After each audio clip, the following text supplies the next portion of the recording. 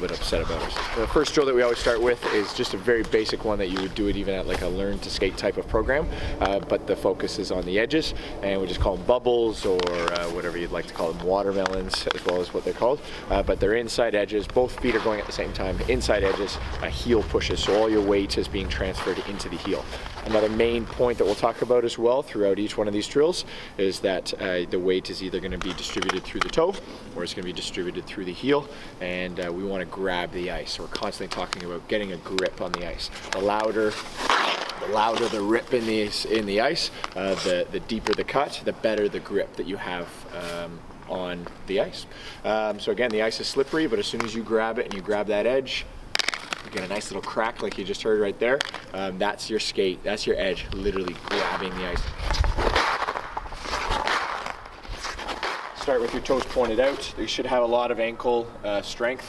We tell the kids, point your toes directly out, keep your knees bent, push into your heels, distribute the weight into the ice, and make sure your toes come back together. So heels touch, and then toes touch at the end, and I'll demonstrate the drill a few times.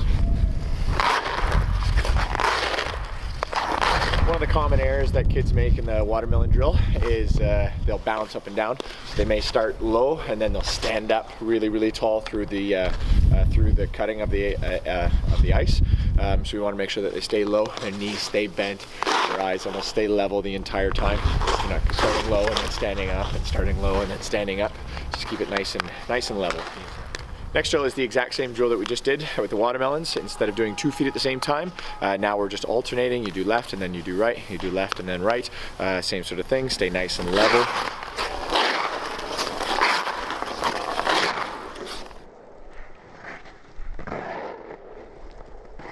So next, the forward C-cut drill is another of Laura Stam's signature drills. It can help you master the pushes of the forward and backward stride, and will prepare you for more difficult maneuvers such as tight turns and pivots.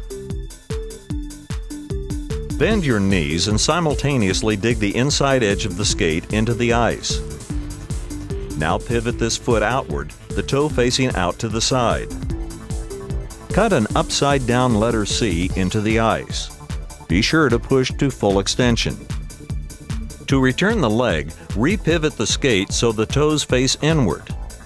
Now bring the skate back until your feet are close together and centered under your body. Be sure to glide straight forward as you execute the C-cut push.